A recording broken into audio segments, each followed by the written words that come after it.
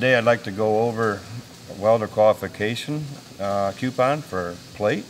Seems to be a little mystery out there and how to put it together and what it actually qualifies people for. So what I have here now is 3/8 A36 Group 1 Group 2 steel, 7 inches long. That'll qualify you by AWS D11 from 1/8 inch to 3/4, and this is probably the most common qualification that everybody seems to do. If you need thicker, unlimited thickness, 2, 3, whatever, then we do a 1 inch. But this normally covers most every company that I deal with needs. I already went to the trouble of knocking off the weldable primer, which I'm not a fan of. Won't find that in D1 code. And all the other stuff, mill scale. Remember, mill scale, weldable primer, coolant from the saw, and paint, anything like that is not your friend. Rust, get rid of all that. All that is going to do nothing but mess you up. So first thing I do is take a grinder, hard wheel grinder, not one of them flappers or something that might smear it around. Get a hard wheel grinder that puts a pretty good, coarse grit on there, and clean everything up that's going to be in contact or close to the welding. The back side of the bevel face, and the top. Okay, these are beveled by code at a 45-degree groove angle, so this plate is 22.5. Okay, and then I'll have a 1/4 inch gap, root opening, and I'll use a backing bar of 1/4 inch, 1 inch wide this time. If I had to do radiograph, then I'd need a 3-inch wide one. But and I'll show you the proper way to put these together. I see all kinds of different methods. People put shims under here and got vice grips all over. Do it way too hard. I've done thousands of these. Easiest way to do it, find something flat. I like I-beams, so I can get clamps on them. Set it here, butt it up on the back, put a vice grip on it. Real easy. And then, knowing I got a 1 inch backing bar and I got a 1/4 inch gap, that means I need about a 3/8 line there. Just give me a reference where the backer goes. But I don't use that when I put together. I use that for locating the backer. I put the other plate up here, butt it up tight, keep it flush on the end, put a vice grip on that, and being that my backing bar is 1/4, I got the proper gap already. Simple stuff. Then I flip it over, put it down. The backing bar is 8 inches. I like to have runoff onto and off of my coupon qualification plate. So I let it overhang both ways a 1/2 inch. And I use the lines that I pre-located, so I don't have to waste your time, to center it. Sometimes I don't do that when I'm in a hurry for practice and they get off center. But if you're really into it, you want everything going your way, especially for the real deal qualification. You got a lot of money in this, a lot riding on it. Might as well get everything going your way. Okay. So now everything's tight. The other thing, gaps are not friendly for you either. Get rid of all the gaps you can. So I clamp it like that, then I'll tack it on the ends and I'll tack it in the center. If you don't tack the center, you run the risk of that backing bar heating up and pulling away from your plates. And anytime you get a gap, you're running into a chance of not having fusion on the back side. Now that we got it clamped with the backing bar in the right spot, I'm going to tack it on both ends and then in the middle.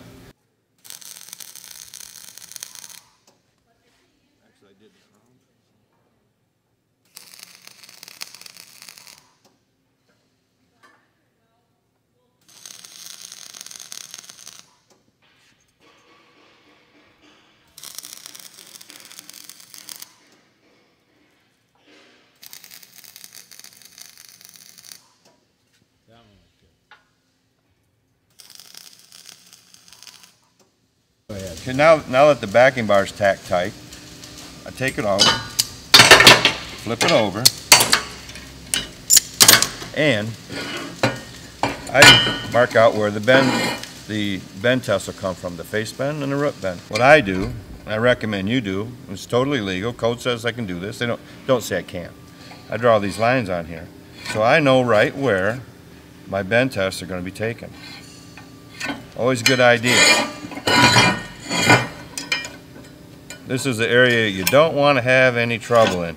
If your wire welder's acting up, if you got to stop for whatever reason, you got gas issue with flux core, I don't want to have any trouble in these areas. This is where I'm going to bend the root bend and face bend. The center part is where if I have an issue with either one of these, that gives me a third option to redo. Okay. The inch on the bottom and inch on the top, I disregard them, throw them right out. So Nice to have that, especially if I'm welding 7018 where I had an electrode. There's no way it's going to make it from one end to the other, and I got to stop.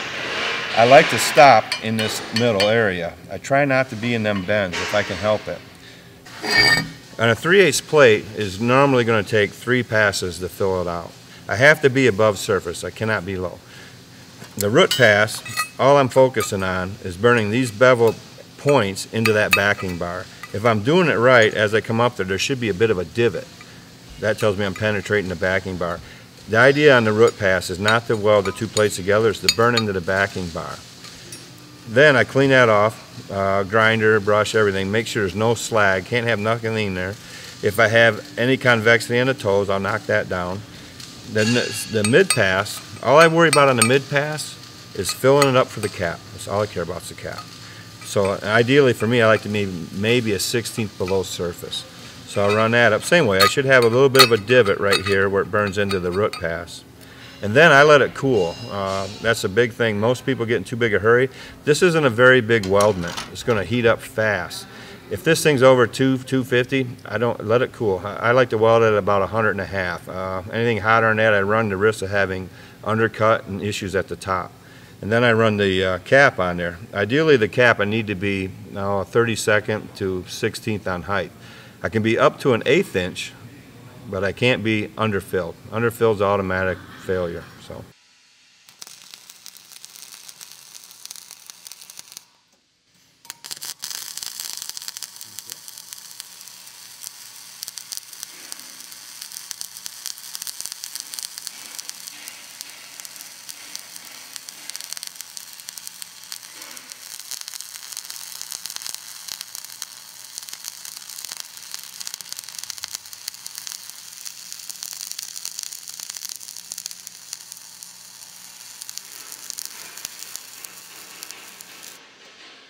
Okay, brush that off.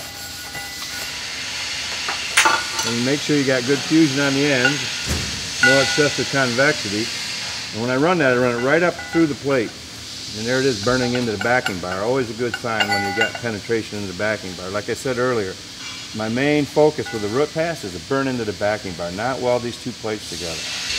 Now I'm checking the temperature of it. Right now I'm about 250 degrees. At the top, I'm up around 300. A little warm. If I check my weld procedure, I should probably let that cool down a little bit.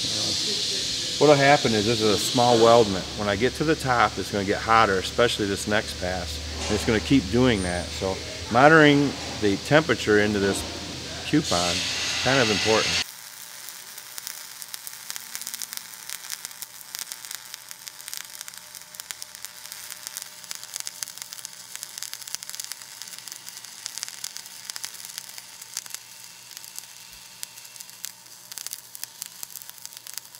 There we're in the mid pass to the top.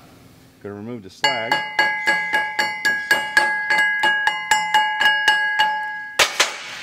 Examine it. That looks pretty good. I use the heat gun to check how hot my coupon is. And I'm right now about 500 at the top. Still too hot to weld. I let that cool down to maybe 250. These heat guns are a big asset for qualification. You can pick them up at Home Depot for like 35 bucks, you know. So now I'm ready for the cap, okay. You'll notice with flux core, I don't do any pausing on these sides, okay.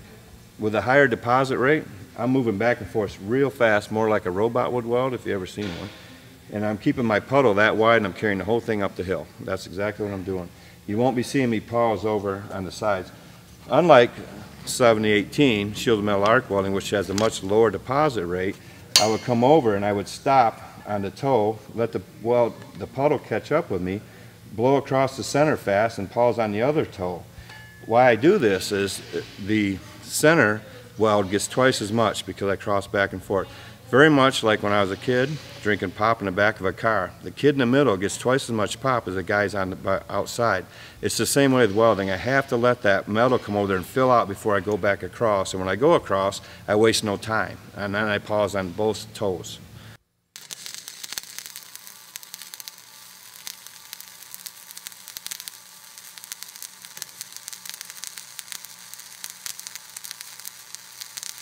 See how fast I'm moving, yeah?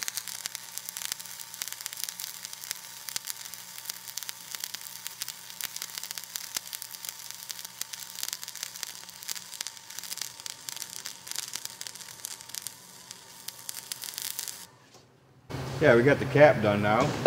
Remove the slag. Looks fine. I got about a 32nd to a 16th of weld reinforcement. That would be weld above the base metal. Really where you want it, about right. Everything looks good there. So that's all there is to it. Flux core. Now we have the SMAW coupon. We'll finish welding this out with 7018. I've already welded the whip pass and mid pass and started some of the cap.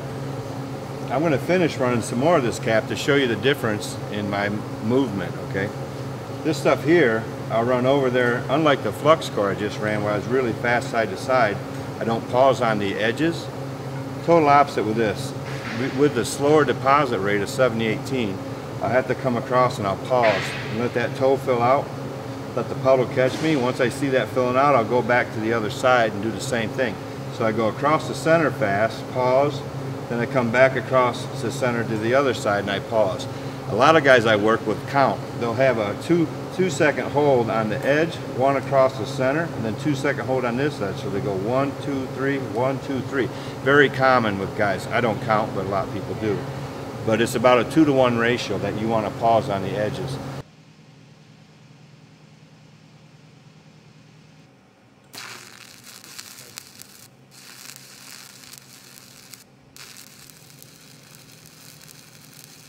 Go across, I hold, let the puddle catch me. Go back across, hold, let the puddle catch me. Fast across, and I hold all the way up.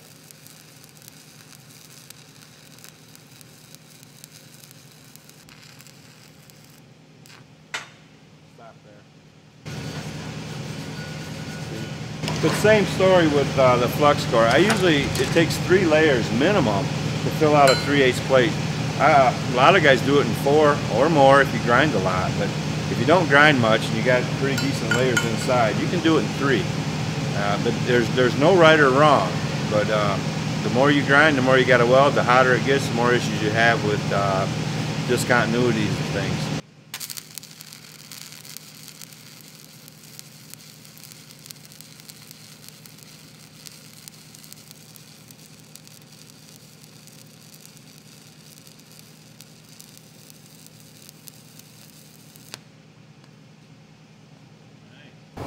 You can see flux core, much more deposit rate, way faster, really pretty bead appearance. I can go coast to coast from top to bottom, don't have to stop, don't have to restart. Restarts are always a problem.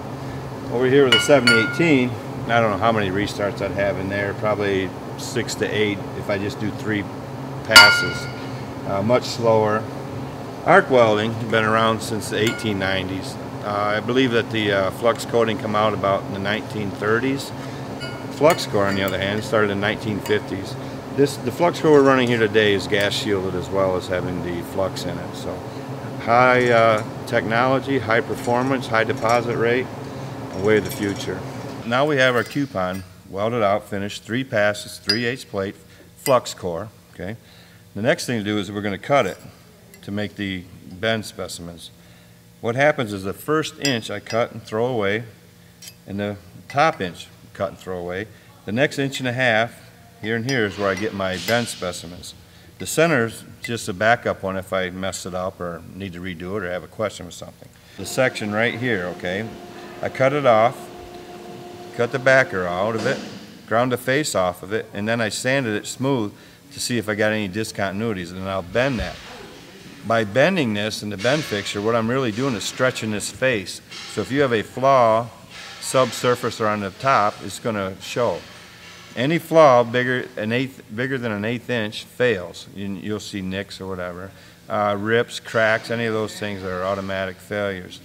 Anything less than an 1/8 inch, I accumulate up to 3/8. So if you got a couple marks that are 1/16, you're okay all the way up to and including 3/8. The other one's the opposite. I did the same thing, but this time I sanded off the face, cut off the backing bar, and I prepped the face to do a face bend. So this one I bend this way. This one's the same as that, but I bend this up, and that's why I got it prepared upside down. Root bends are 80+% of the failures that come from bend tests. So the middle one, right here, I haven't prepped at all. That's just a backup. So if I have an issue or question of what happened here, not sure if it's me preparing it or you that welded it, I can use this center as well. I didn't weld these, so we'll see what happens. No promises on pass or fail. So we'll go to the bender now, eh? Root bend, face bend. We'll put them in the bender and see what happens. All the bender really does is stretch them. And if there's a flaw, a void, some trap slag, she's going to rip or break. So, and I have no idea what's going to happen. Like say I didn't weld it.